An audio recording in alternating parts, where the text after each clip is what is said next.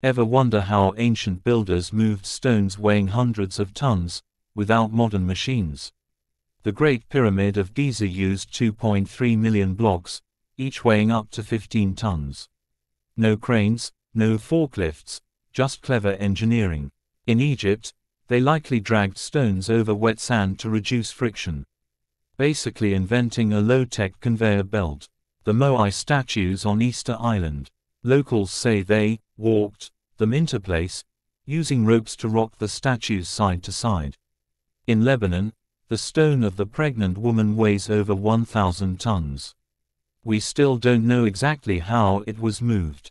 Some used wooden rollers, others, sheer manpower and genius planning. Whatever the method, one thing's clear: ancient people were way more advanced than we give them credit for. Do not forget to like, share and subscribe for more. Share you.